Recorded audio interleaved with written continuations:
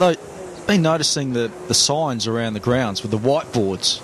I often see that in India and places like that. Is that a new thing here in New Zealand? It is real. I think it's been going probably... We might have had a touch of it last year, but certainly this year it's been far more evident.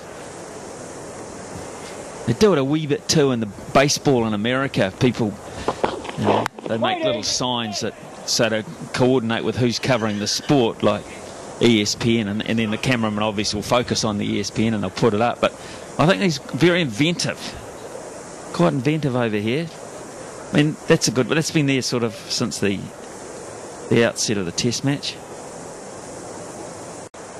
Just with Vittoria out of the attack, it just looks a little bit more comfortable. Is it fair to say, or am I dreaming up here? Not at all. Looks a lot more comfortable for the Australian batters.